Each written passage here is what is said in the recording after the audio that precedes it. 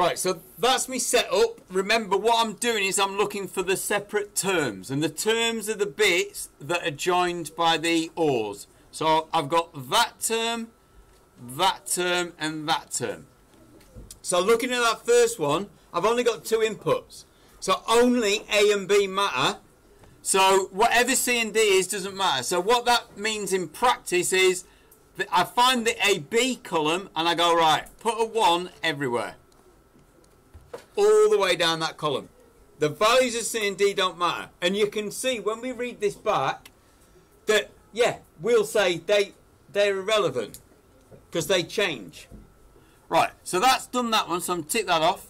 Right, not AB is the second column. Again, there's no C and D in there, so I'm going to fill the entire column in.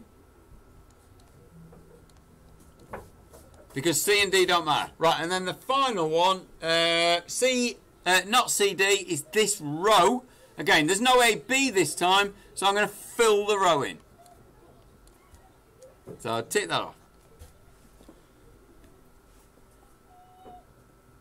I can see that. It's like, whoa, yeah, I'm having that. So I'm going to draw and make it a curvy rectangle so that you can see it. So that is one term.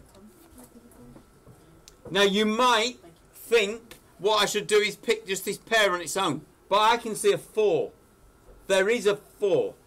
So I'm going to overlap because that's going to allow me to do a bigger amount of reduction. So try and do them rounded because that will help. Right, so I'm going to start with this one here. Right. I'm going to go across because I naturally just do the columns first, but you might want to do rows. But anyway, I'm going to go across. We're looking for the ones that change. The ones that change, we're going to say bye-bye.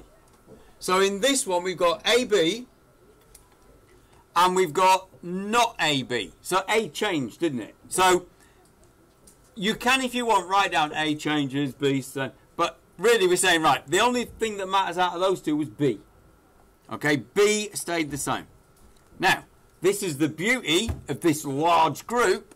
If we look on the rows of this, we can see we've got CD, then we've got not CD, so C's irrelevant. Oh, but then we've got a not D. So those two don't matter. So actually, that's it for that group. It is just represented by the value of B. B determines what that group represents. The other inputs don't matter. Okay, right, so I'm going to do the final one. And again, I'm annotating this. I'm not just writing a B randomly on the page.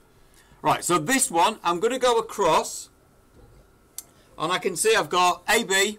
Then I've got not AB, so A don't matter. But I've actually got not B as well. So A and B don't matter. But we should be able to see that straight away. Yeah, so the only thing that's constant is not C and D.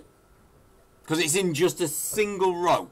So that will be not C, D. That is not our final answer. That's our working out. Our final answer is to write out that expression. So we join these terms with an OR. So in maths notation, we have ended up with B or not C, D. If we want to write it in logic notation, we would say B or not C and D. Because we're so lazy in maths notation, we didn't even put the dot for the and. It's accepted. No one wants to put more ink on a piece of paper. Right, okay, so that is our answer, which I'm going to underline. So both of those are our answer, just written in different formats. Right, can you now try and do Boolean algebra? Show the working. You know what the answer is that you're working towards. Can you do it with Boolean algebra? Okay, I know what I'm aiming at, but I can see C, not CD, isn't going to work.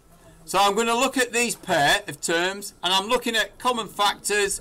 So I can see there's a B, so I'm going to pull a B out, and that's going to have an AND, really. And then in brackets, this part is A or not A. I'm going to write the full thing out. So I've just rearranged it. But this is quite interesting. So what I tend to do when I'm doing these, I might do something like that to show which ones I'm working on. So I'm now going to work on this. And I know that in the simple Boolean algebra rules, if I've got A or not A, then that's always going to be a 1. So that becomes a 1.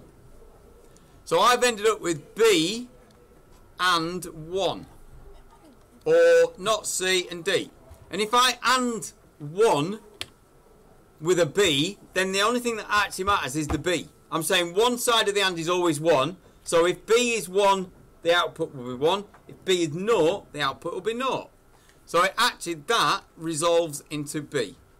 So I end up with the expression B, not C, D. Which is the same as the kmap. If you cut your kmap up, it's not going to help you. But obviously, you know. Right, okay, so next lesson, which I think is tomorrow, isn't it, in the nutty room. If I stop recording, I don't put